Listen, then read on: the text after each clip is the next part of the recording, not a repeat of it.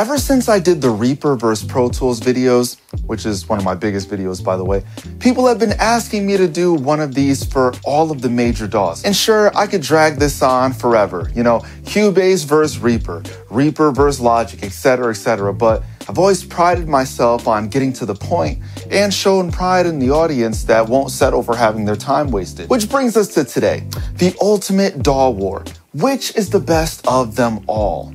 It's Reaper. Who said that?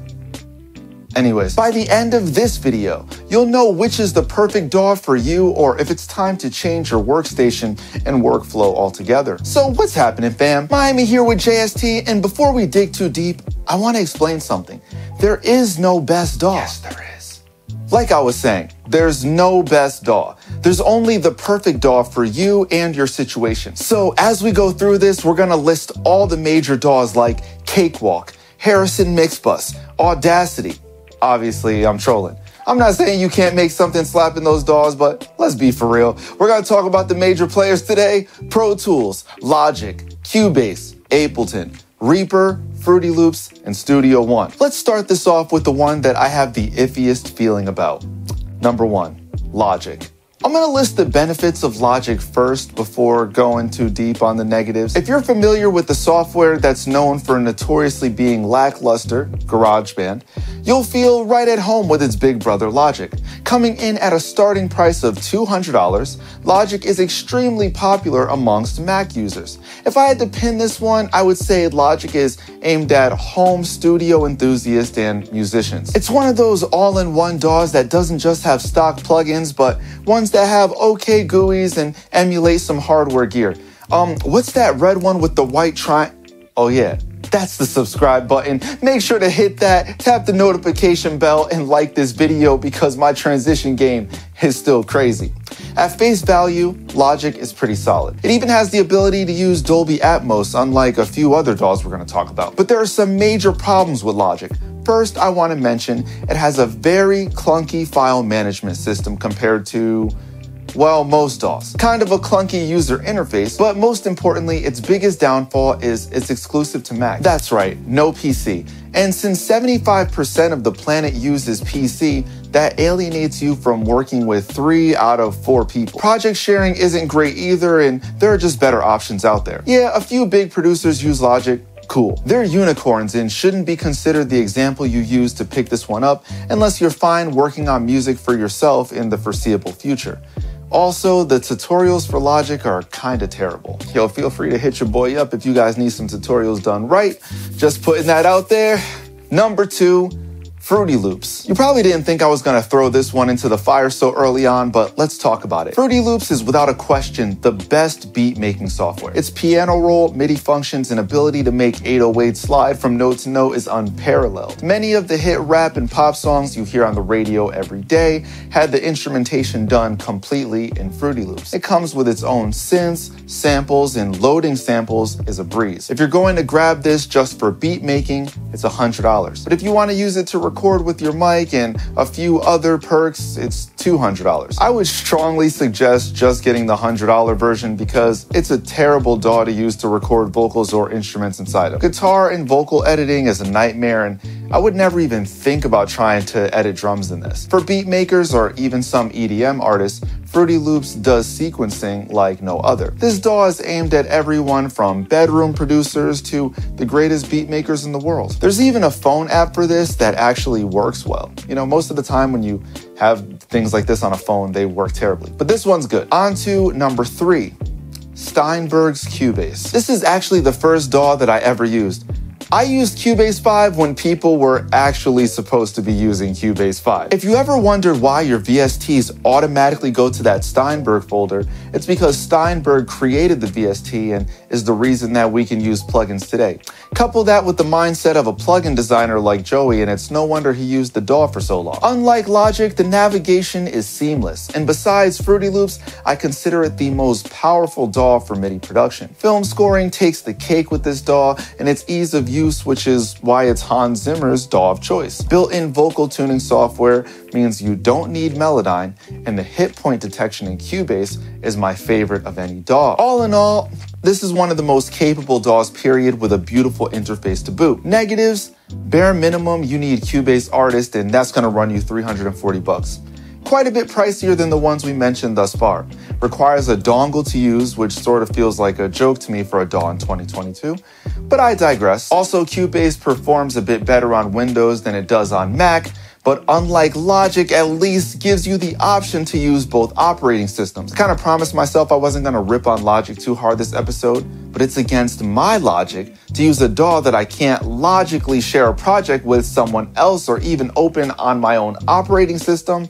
Let's get back on track. Cubase is great for professional mixers and film scorers. Number 4, Ableton.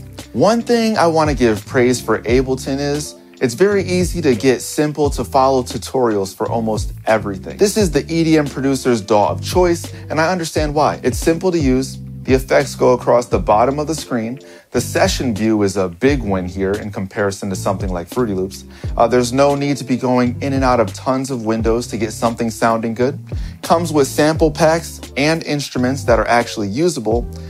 Drum racks are amazing. The automation is so much easier to do in Ableton than it is in Fruity Loops. This is why EDM producers use it more, because there's tons of automating filters in electronic music and not so much in trap and hip hop. Also, the way it handles MIDI patterns is better than Fruity Loops. But after that, a few things come to mind. I'm not a fan of the automation controls for pre-recorded tracks in Ableton. I don't like the way the plugins are organized. It's a bit more CPU heavy than you would expect for a DAW that looks this primitive. Well, some people like it. Not a big fan. Just my thoughts, and the cheapest actually usable version of this is $450. This is pretty expensive for what you're getting here in my opinion.